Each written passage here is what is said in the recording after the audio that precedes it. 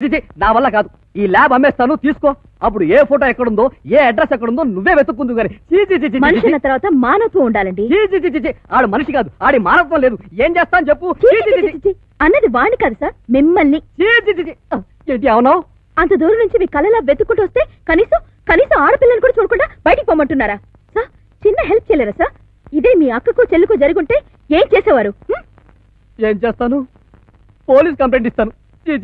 Thanks, చాలా మంచి idea ఇచ్చారు. ఆ మాత్రం మీకే కాదు, మాకు కూడా తెలుసు. అయ్యో బాబోయ్ సార్, అసలు నేనేం తప్పు చేస్తానని పొద్దుననగా పట్టుకొచ్చి లోపల పెట్టేశారు. సార్ మా ఆవిడ ఆఫీస్ నుంచి వచ్చే టైం అయిపోతుంది. అది రాగానే నేను కాఫీ పెట్టివ్వాలి. సార్ మీకు దండం పెడతాను, మీ కాళ్ళు పట్టుకుంటాను. ఏమిటి, మీ ఆవిడికి నువ్వు కాఫీ పెట్టాలా? వంట కూడా నేనే చేయాలి సార్. వంట కూడా నువ్వే చేస్తావా? అవును సార్. అదిగో అవును అనకూడదు. అయ్య బాబోయ్, ఇదేటండి ఇలా చెప్పేస్తున్నారు? ఎస్ఐ గారు ఉన్నారండి? కానిస్టేబుల్స్ కూడా ఉన్నారు. నేను కంప్లైంట్ ఇవ్వడానికి వచ్చాను. నేను ఇంట్లో ఎంతో ఆతకొచ్చాను. ఏమండి, వాడెవడో ఇడియట్ నా ఫోటోలు తీసి ఫోన్లు చేసి 4 రోజులుగా నన్ను బ్లాక్మెయిల్ చేస్తున్నాడు. దాని గురించి కంప్లైంట్ ఇవ్వడానికి వస్తే అర్థం లేకుండా ఏవేవో మాట్లాడుతున్నారు. కర్మ మా కర్మ. ఆయన గారు ఈ మధ్య కేబుల్ టీవీలో అదేదో అన్లిమిటెడ్ ప్రోగ్రామ్ చూశాడట. అందులో లాగానే మనం కూడా అవును కాదు అనకుండా సమాధానాలు చెప్పాలంట. నేను పొద్దుటే ఆఫీస్కి వెళ్తుంటే అడ్డం కొట్టేసి అవును కాదు అనకుండా సమాధానాలు చెప్పాలంటూ ఏవేవో చెత్త ప్రశ్నలు వేశాడు. నేనేమో చీపో అన్నాను. అందుకని పట్టుకొచ్చి లోపల పడేశాడబ్బా. అర్థమైందిగా, రూల్స్ మొత్తం తెలిసేగా. ఇప్పుడు నేను నీ కేసు వివరాలు అడుగుతాను. నువ్వు అవును కాదు లేదు అనే మాటలు వాడకుండా నాకు సమాధానం చెప్పు, నేను కేసు రాసుకుంటాను. అర్థమైందిగా, రూల్స్ మొత్తం తెలిసేగా. ఇప్పుడు మొదలెట్టేస్తున్నాను. 4 రోజుల నుంచి ఎవడో నీకు ఫోటోలు తీస్తున్నాడు. అవును. అదిగో అవును అనకూడదు. అవును లేదు కాదు ఏమో లాంటి మాటలు వాడకూడదు. ఉదాహరణకి నువ్వు రెడ్ కలర్ డ్రెస్ వేసుకున్నావు అని నేనంటే నేను ఎల్లో కలర్ డ్రెస్ వేసుకున్నాను అని నువ్వు చెప్పాలి. ఏది ఇప్పుడు చెప్పు. నువ్వు రెడ్ కలర్ డ్రెస్ వేసుకున్నావు. నేను గాడిద గుడ్డు కలర్ డ్రెస్ వేసుకున్నాను.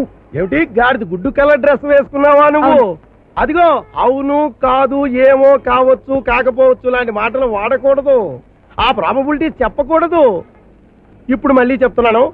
ఇప్పుడు నీ మెడలో గోల్డ్ చైన్ వేసుకున్నావు. నేను మెడలో సైకిల్ చైన్ వేసుకున్నాను. ఏమిటి, సైకిల్ చైన్ వేసుకున్నావా? నీకు సైకిల్ తొక్కడం వచ్చా? నాకు పేడ తొక్కడం కూడా వచ్చు. నీకు పేడ తొక్కడం వచ్చా? మీ ఇంట్లో ఆవుందా? పోనీకి ఏదుందా? లేదు. అదిగో లేదు అనకూడదు. లేదు కాదు ఏమో కావచ్చు కాకపోవచ్చు లాంటి మాటలు వాడకూడదు. నువ్వు రూల్స్ మర్చిపోతున్నావు. రూల్స్ నేను కాదు, మీరు మర్చిపోతున్నారు.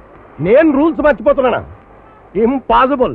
ఏది, నువ్వు నన్ను అడుగు, నేను కరెక్ట్ చెప్తాను. మీరు కంప్లైంట్ తీసుకోరా? నేను లాఠీ తీసుకోను. మీరు ఎస్ఐనా? నేను బిళ్ళబంటి రోతుని. నోరు మూస్తారా?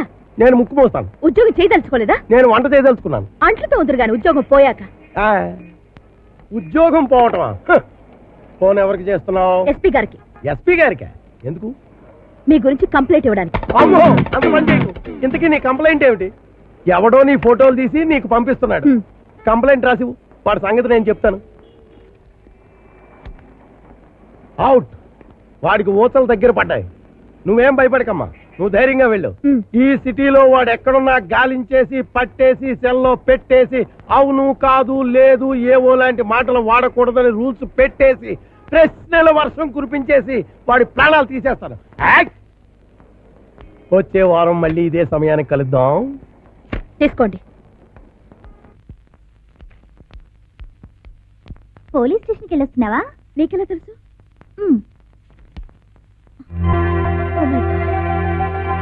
వీడు మనిషా, కంప్యూటర్ లాంటి మిషనా? నేను ఇప్పుడే కదా పోలీస్ స్టేషన్కి వెళ్ళి రూమ్ కూడా రాకుండానే ఫోటోలు వచ్చేస్తున్నాయంటే తెలుస్తాను, వీడంతా తెలుస్తాను. నువ్వా? సర్లే, నువ్వు పోలీసులకు కంప్లైంట్ ఇస్తుంటే అది కూడా ఫోటోలు తీశాడు. నీకు పోలీసులకు కూడా తెలియకుండా నువ్వెంతే అతని ముందు.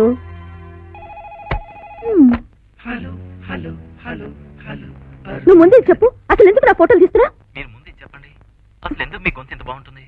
మూడ్లో ఇంకా చాలా ఎందుకు బాగుంటుంది? కోకిల నోట్లో ఫ్లూట్ పెట్టినట్టు. Shut up idiot. ఎవరా నువ్వు? సిగ్గులేదు? అసలు మీరు అలా ఎలా మాట్లాడగలుగుతారు? ముత్యాలు ఇచ్చి కొట్టినట్టు. I said stop. ఎందుకు నా మీద అంత కోపం ఒలకపోస్తారు? కొత్త బట్టలు నిండా సెంటు ఒలకపోసినట్టు. ఫోన్ బద్దలు కొట్టేస్తాను, కనిపిస్తే పళ్ళు రాళ్ళు కొట్టేస్తాను. అరే, మీకు ఎంత కోపం పెరిగిపోతే అంత అందం పెరిగిపోతుంది. ఇదేం బాగలేదు. ప్లీజ్ చూడు, ప్లీజ్ అన్నాను కదా అని భయపడతాను అనుకోకు. నా సంగతి నీకు తెలీదు. ఎంతకైనా తెగ్గిస్తాను.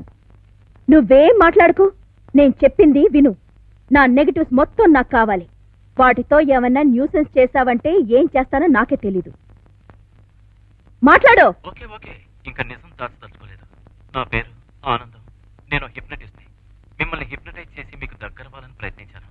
కానీ నా ప్రయత్నం పూర్తి కాకుండానే మీరు నన్ను ఇలా అపార్థం చేసుకోవడం నాకు చాలా బాధగా ఉంది. It's all right. జరిగిన దానికి ఐఎమ్ సారీ. మీ నేటివ్స్ అన్ని ఈ రోజే మీకు ఇచ్చేస్తాను. సాయంత్రం 6 గంటలకు గోల్కొండ హోటల్లో నా హిప్నటిజం ప్రోగ్రామ్ ఉంది. అక్కడికి వచ్చి మీ నేటివ్స్ తీసుకోండి. వస్తారు కదా? వస్తున్నారు, మీరు వస్తున్నారు, వస్తున్నారు, వస్తున్నారు. సర్లేవయ్యా, వస్తున్నారులే.